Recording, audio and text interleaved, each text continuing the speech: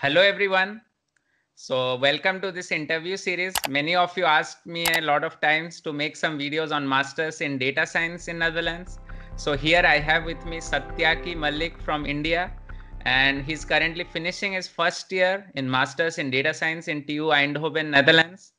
And he also got a full scholarship to study his masters. We'll also talk about that in the video. So let's go to Satyaki, and then we can maybe he can give a brief introduction, like where is he from, what is his education, work background, and then we can proceed with the interview.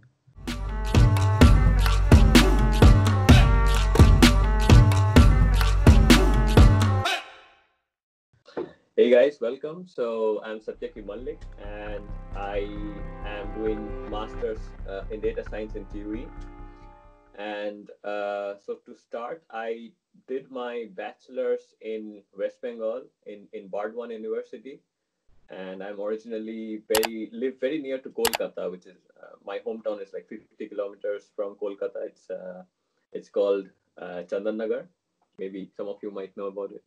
And I did my bachelor's from Bardwan University, which was not on computer science. It might be more interesting for you guys to know. It was on electronics, and and then from there on campus, I Huawei came to our campus for an interview, and I sat for that. I got the job, and then I shifted to Bangalore, and in Huawei I worked for about 2.5 years, not half, maybe 2 years and 3 months more.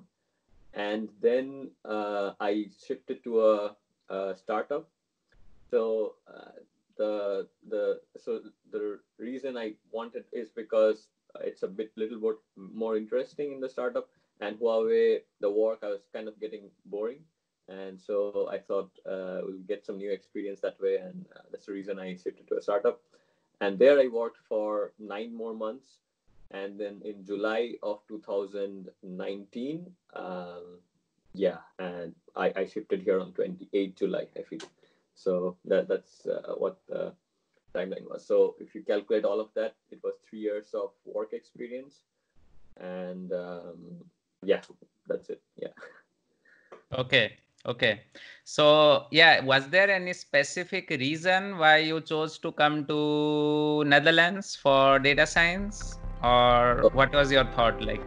not really. So to be honest, I hardly knew much about Netherlands, and even my neighbors and friends didn't know much, because Germany is super famous for masters, and they have free masters, so that's then people like that a lot.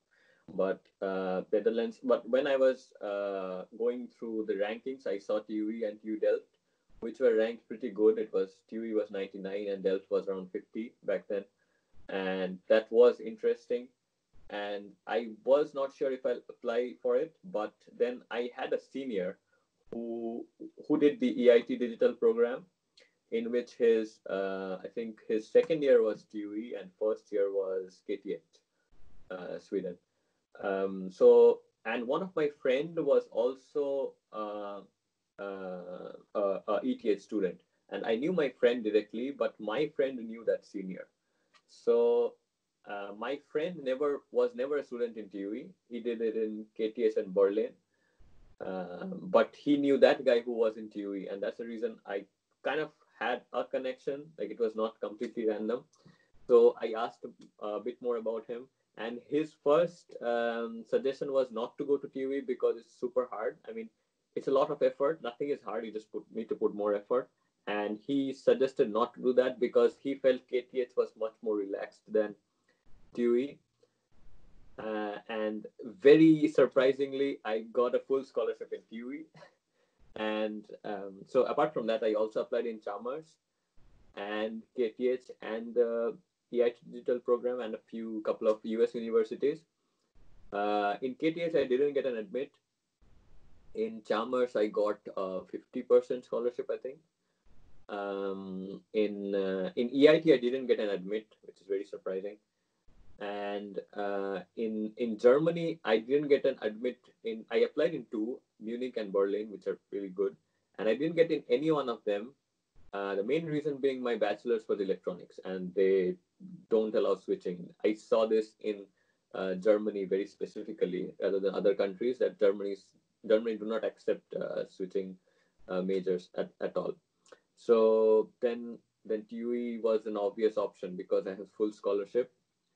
So scholarship, yeah. So that's the reason I like this became an obvious choice, and I also was not willing to go to US because it's much more costly there, and all the programs are, how do you call it, 9 months, 11, like very short programs, which Yeah.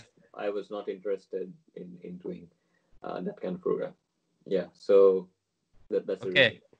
I think this details will be really helpful because people who are watching this, I know like they are also applying for different universities in Europe. So they will have a pretty good idea like what factors they should consider when making a choice if they want to study in data science. And one clarification I just wanted to know, like the EIT program that you mentioned, is it like the Erasmus exchange program No, where you no, do no, 1 year masters and no. okay.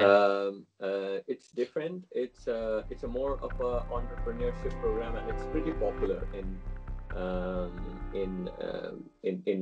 Europe. So what they do is they have collaborations with universities, and they kind of set you up for jobs as well. So yeah, like they will make you contacts with different companies. They have a lot of contacts. So generally, people who are following that program gets placed very soon. That's what I heard. I never experienced. I have a friend who is in a really good place right now. I don't know it's because of EIT or it was because his own effort, because he did put a lot of effort. I don't think it's because of EIT, but what he has done, and it is possible here. I think it's very difficult in India, but it's possible here. Is that in first year he is an EIT student. In first year, his first year is in TUE. His second year is I don't know. I think it's KTH or maybe some place in Germany. I don't remember. So he did the first year with me, so I know him from our classes. And now he got a researching position in CERN. The CERN, the research. The Large Hadron Collider. Exactly. That is, and they are they're paying him crazy amount of money. It's in Switzerland, so it's already more money. And so what he did, he talked with his EIT supervisors. He said that I will not study for 1 year. So for 1 year, he shifted to Switzerland, and then he will continue this work. Like this is a 1 year contract, and then he will come back and do his second year of masters, which is insane by Indian standards because it doesn't happen there. You don't see it, but here he is definitely doing that. And he's not an Indian. First of all, he is from Poland, and he did his bachelor's also from a Poland university. So generally, we don't know much about Poland. So, like as far as I know, I don't think it's very popular internationally. Maybe it's popular in the country, but it was nothing too fancy. But he has been applying for in CERN since 2016, and now he got it. So it could be that he is really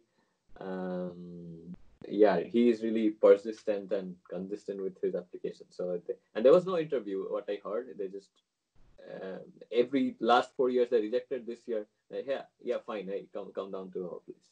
So that was how it worked for him. So yeah. Okay. So thank you very much for this informative set of information, like how someone can decide whether which type of data science program they should choose, what can fit depending on your profile, and which European countries you can consider. So in the next part of the video, we are going to discuss in details about what was the experience till now from Satyaki in his first year data science in engineering in TU Eindhoven, Netherlands. So till next video, don't forget to smash the like button, share this video with all your friends, subscribe to the channel if you have not subscribed yet, and goodbye from Netherlands.